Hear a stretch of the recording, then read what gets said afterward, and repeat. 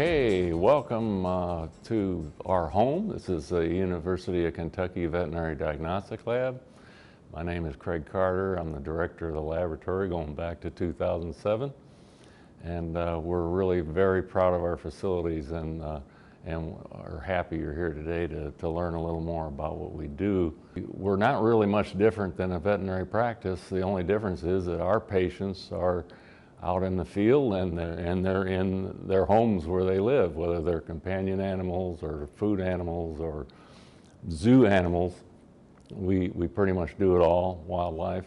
The reason we're here is because a veterinary practice cannot possibly afford not only the equipment but the expertise to do a lot of the diagnostic, advanced diagnostic testing that we do here in this laboratory.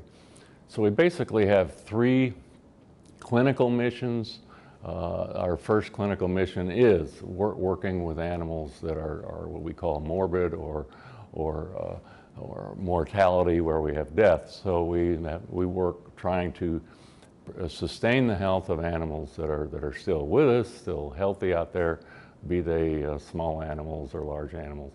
And then we also, whenever an animal dies, it's very important to get a definitive diagnosis so that any other animals that animal or animals were exposed to, we know, get the diagnosis, and then the veterinarians out in the field can then administer the proper treatment and as fast as possible. And that is what going to give us the best outcome for animal health. So that's our number one mission. Our second big mission is what we call regulatory diagnostic veterinary medicine. You might imagine, a lot of people don't think about it, but animals move and travel a lot, and especially here in the bluegrass where we have the signature horse industry, some of these animals do more frequent flyer miles than people. And so, but in order for animals to move, certain diagnostic tests must be run and reported properly on special forms to make sure that those animals are not going to take a disease from here out in, either into the state, interstate, nationally, or internationally. And every country has their own prescription of tests that they require in order to have animals come into their country, or in every state has their own. The state veterinarian, of course, is the one that manages most of that. We service over 3,000 clinics and hospitals around Kentucky and around the country. We also work with federal and state agencies. We do work for zoos and beyond. So that's our regulatory mission. Our third main mission is our public health mission. Again, not something that people think of, but now there's a new philosophy of health coming out. And actually there's been a new bill introduced by two veterinarians in Congress called the One Health Act. And that is where we bring together the expertise of all allied health professions. So we have, what happens is we have veterinary medicine working with human medicine, working with pharmacists, working with environmentalists, scientists, and the whole concept is that working together we can do a better job than just working in our own silos. And so we work very closely with the Kentucky Department of Health. We are the only, a veterinary diagnostic lab like this is the only asset in any state in the country that can actually confirm what we call a zoonotic disease, which is a disease transmitted from animals to people, which the COVID-19 virus that we're battling now is in that class of disease. So when we diagnose any of these zoonotic diseases, we report them not only to our state veterinarian, but also to the Kentucky Department of Health.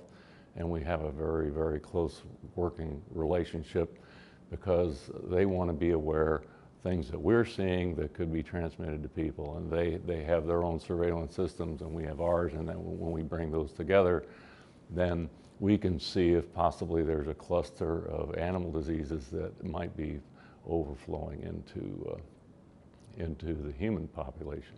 So with that, I'm just so happy you're here, and it's always a great opportunity for us to be able to let the world know the broad-based mission that we have here, and all the things that we do, and outreach, and working with other agencies in the state. And now I'm going to turn you over to Dr. Uneeda Bryant, who is going to give you your tour. She is a veterinary pathologist here, has been here many years, did her residency here, and she really knows this place inside and out. So I know that she's going to really be a fun tour guide for you. Well, welcome everyone. Welcome to the University of Kentucky Veterinary Diagnostic Laboratory. I will be your tour guide this morning. I am going to take you around the lab and show you some of our various laboratory sections, and kind of elaborate on what our labs actually do within our huge lab. But again, my name is Dr. Uneeda Bryant. I am one of the anatomic veterinary pathologists here at the lab. And just to talk a little bit about our pathology section, our section actually is comprised of 6 full-time veterinary pathologists.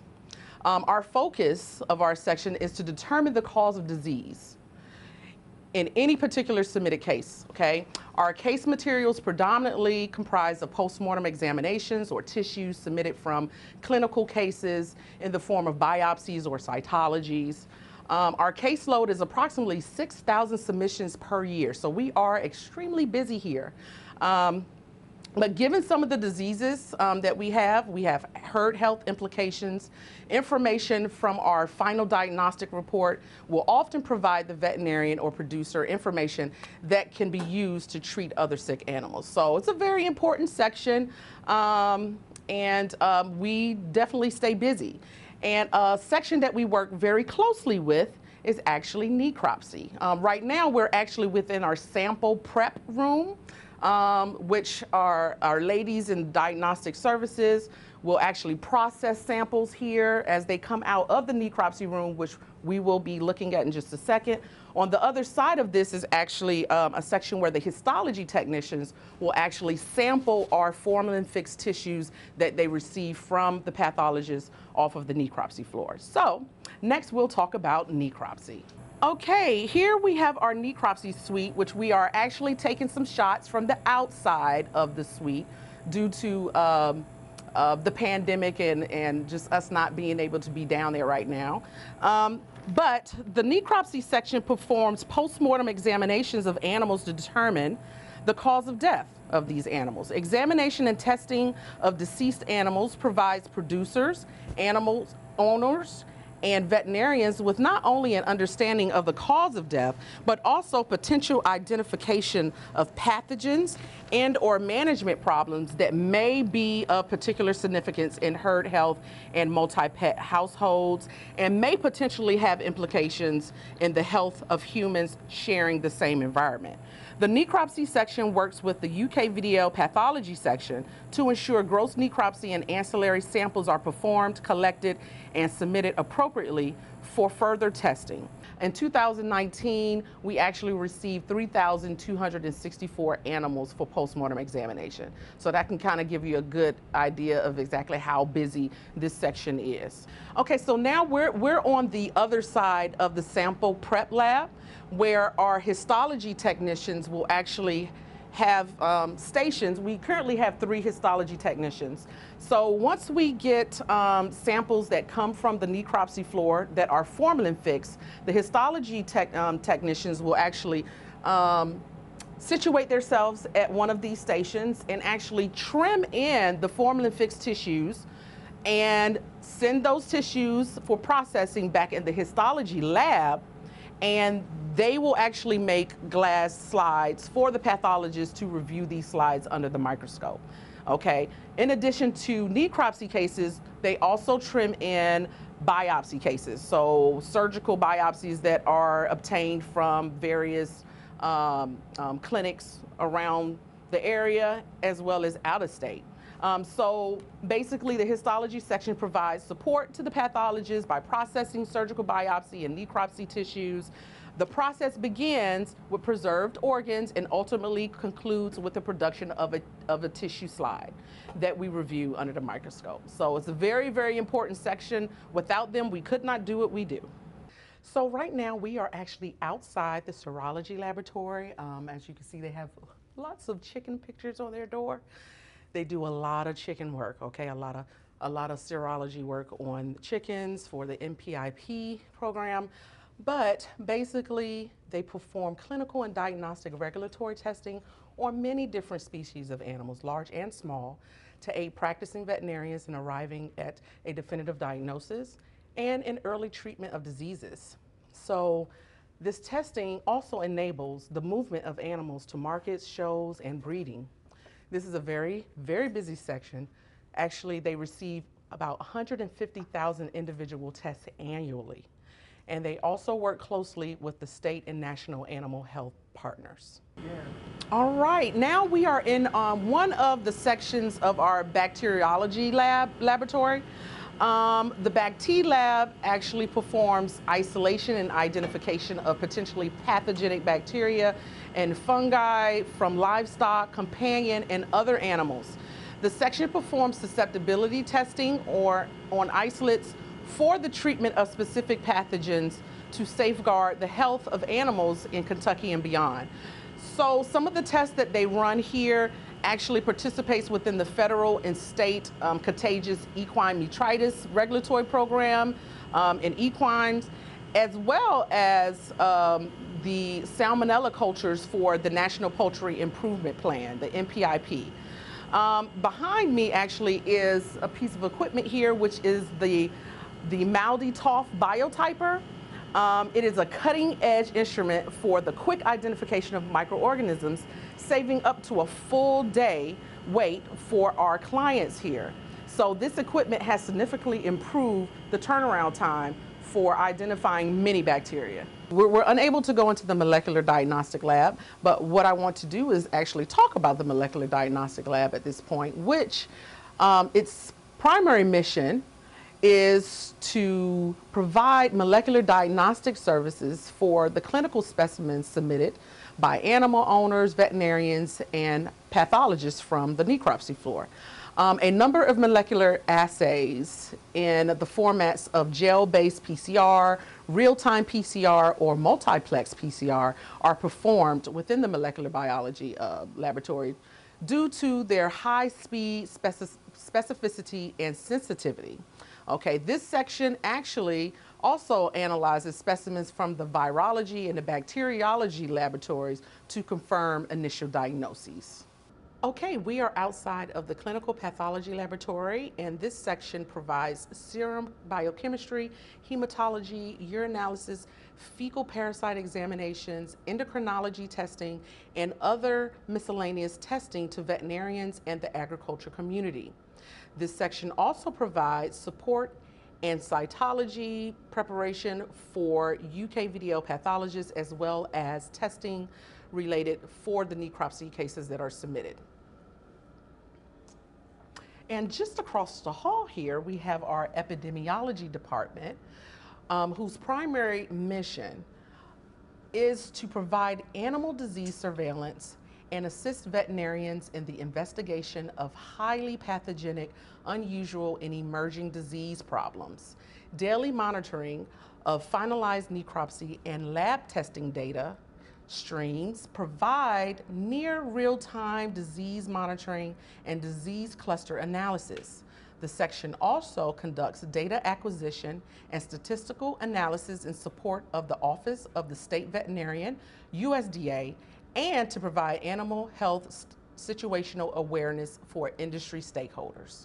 Okay, so now we are actually within our toxicology laboratory, and I'm actually standing beside a distillation apparatus that is actively doing some distillation.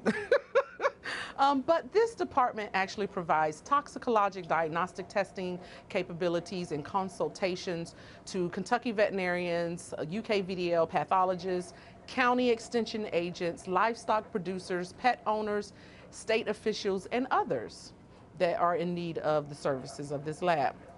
A large variety of the toxicological tests are available, including analysis for metals and minerals, organic compounds, including a multitude of pesticides, drugs, and other chemicals, biological toxicants such as plants, insects, bacterial and fungal toxins, and numerous other toxicants.